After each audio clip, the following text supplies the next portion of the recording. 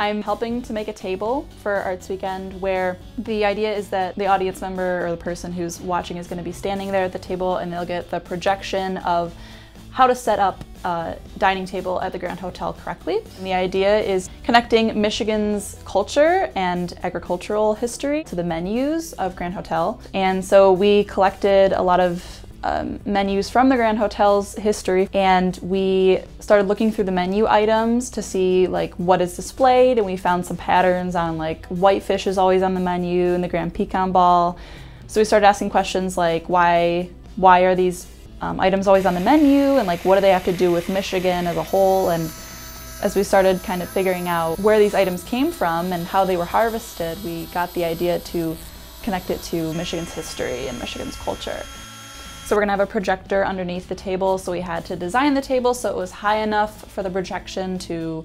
work on it, and then we had to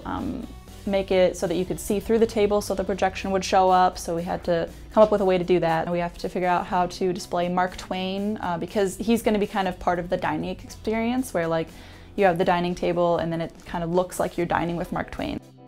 It's a lot of work, but it's definitely worth it, and I'm really looking forward to Arts Weekend.